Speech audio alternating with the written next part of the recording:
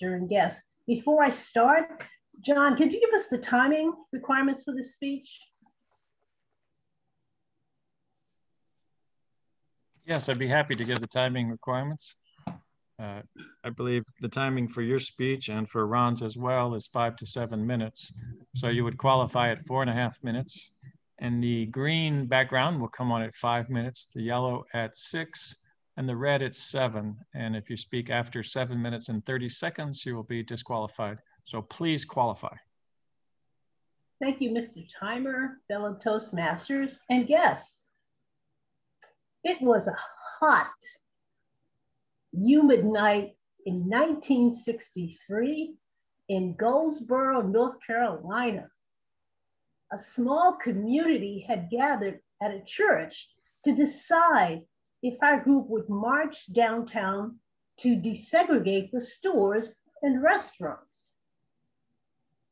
Were we willing to go to jail, perhaps lose our jobs for taking a stand, an act that was in defiance of the law? These decisions weighed heavily on some members of our community. My cousin, who had just started a job at the state hospital, proffered pointedly, "How will my family survive if I'm in jail? Will the local NAACP step in to help?" Later, he said he could not participate as he deemed it too risky. Others were concerned about teenagers participating in the demonstration. I was 16 at the time.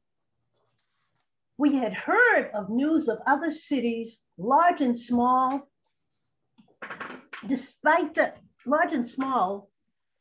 and despite the challenges of going to that march that evening. As the questions were posed, the organizers answered as best they could to reassure everyone. In the long run, it was worth the risk. The majority of the group agreed that it was well worth the risk. At 7 p.m., the appointed time, we again gathered to start the march with our signs boldly, clearly stating, "Let us eat at restaurants, let us shop at restaurants." Just as a toddler learns to walk, he or she tentatively holds on to a piece of furniture, but eventually lets go to take that first step, the first step to take on the world. That was the sense I felt that night. Passage, steps into adulthood, was the same feeling. Since I was from Boston, I viewed the situation differently, as desegregation was not a burning issue as it was in the South. Later on, I learned that in life, these issues were not relegated to the South, as I would soon discover. For some of these issues took on a different form in the North. That is, they were not as pronounced, but they were there. During my middle years, I was enamored by Cleophas Wooten. I had a crush on him. Every evening, all the kids in our neighborhood would gather in the backyard outside to play baseball. There's my chance. I'm going to have him notice me.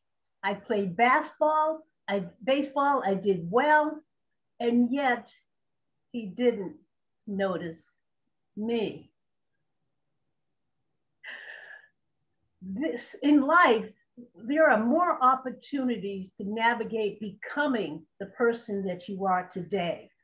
Falling down, getting up, learning from these experiences, passages.